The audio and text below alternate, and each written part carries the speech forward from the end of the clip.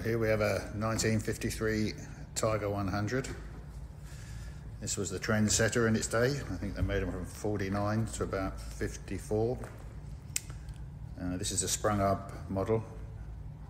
They replaced that obviously with a swing arm one, but again, very iconic. This was a bit of a trendsetter, as I say, in its day.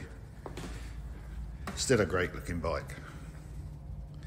This one was restored by its previous owner to very good standard. All the bright work, paintwork, chrome, everything's excellent on it.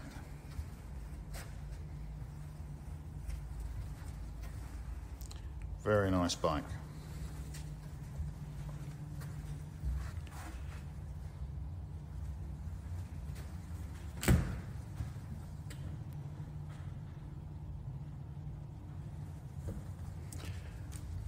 I actually think these 50s models are really the best looking Triumphs ever. But there she is.